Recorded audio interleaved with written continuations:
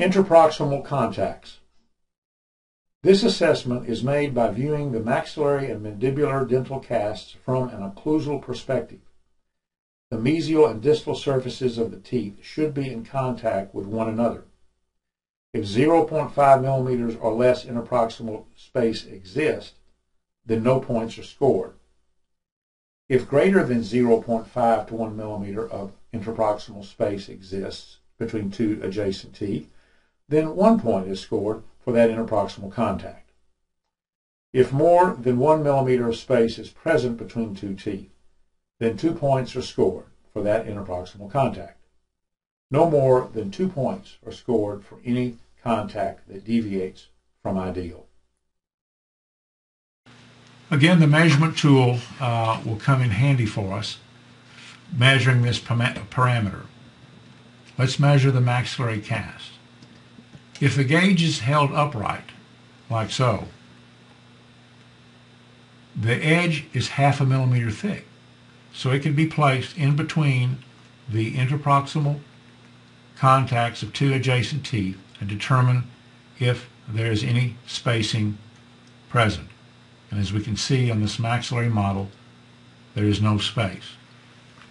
If there happened to be a measurement of this and it falls through at 1/2 millimeter, then I will turn it sideways and see if I can get the millimeter width, because if it went all the way through, then it would be scored 2 points. As you can see, none is there, and if we look at the mandibular cast, measure all the contacts, again, visually you can tell as well as putting the gauge in that area. So the total score for this interproximal contact parameter will be 0. Now the final parameter that we'll be measuring will be root angulation, and I'll have to set up the view box. This final parameter on the CR Eval form is the radiographic portion measuring the root angulation of the teeth. The board makes the assumption that the majority of full mouth radiographs are panoramic. The board also recognizes the limitations of this particular image. Periapical films are acceptable if that is what you use, but the same rules apply as to the panoramic film. In addition, the images may be obtained from a CBCT scan. Now let's read the instructions for the root angulation. The relative angulation of the roots of the maxillary and mandibular teeth is assessed on the panoramic radiograph. Although this is not ideal, it gives a reasonably good assessment of root position.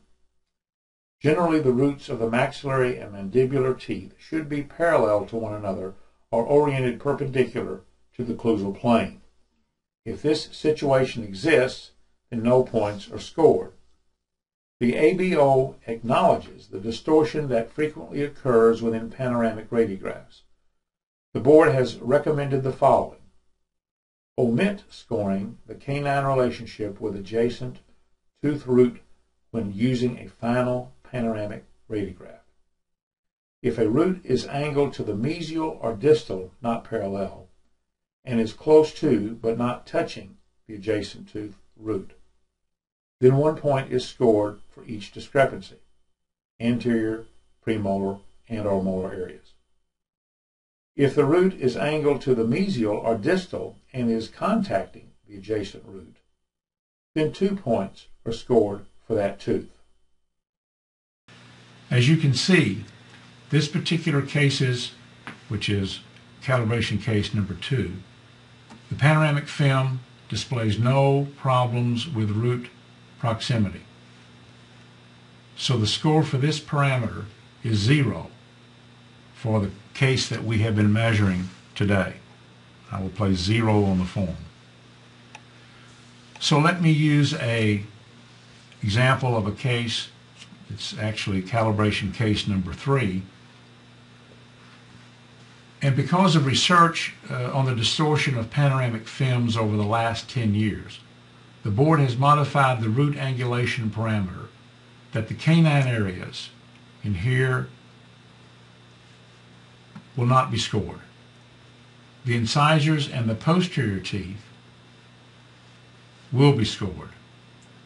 Now in this pan you can see some problems. The maxillary left central is tipped distally and appears to be in contact with the left lateral. Thus it is scored 2 points. The right central is also tipped distally and close to the right lateral, but not touching. So we're going to score that 1 point. If we look at the rest of the arch, it looks fine. Now when we look at the mandibular arch, the mandibular left first premolar here is obviously tipped, the root is tipped mesially.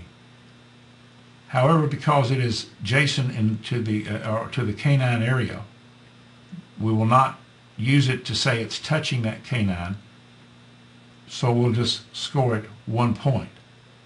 The rest of the teeth seem to be fine. Now, let's score the total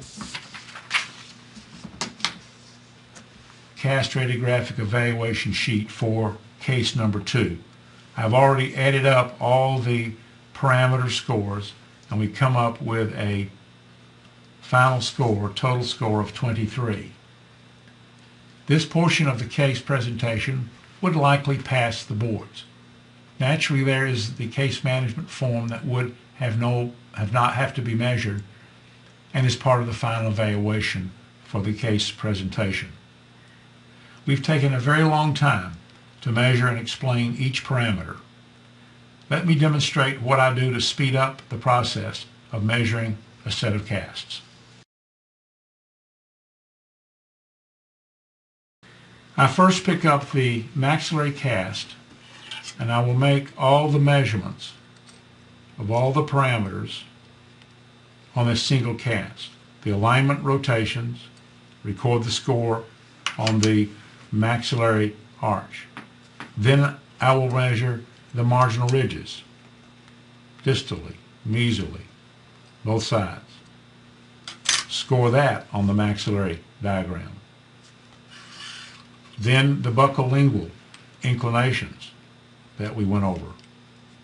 Okay? And then score that on the maxillary diagram. Next I will pick up the mandibular. One other thing is the spacing, of course, interproximal spacing. So what I've done is I've scored all the maxillary parameters on that one pickup of the model. Then I will go to the mandibular and I will do the same thing. I will measure the alignment on each side, the marginal ridges back and forth, the buccolingual inclinations, and the interproximal spacing.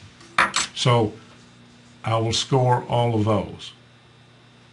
Finally, I will occlude the models, do the overjet measurements, look at the occlusal contacts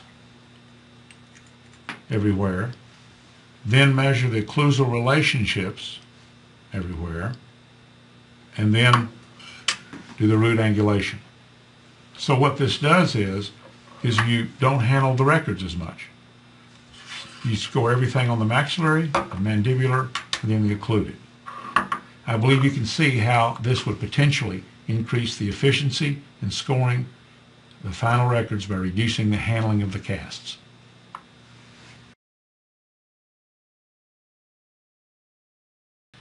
This ends the review of how to measure orthodontic records using both the ABO's discrepancy index and the Cast-Radiographic evaluation forms.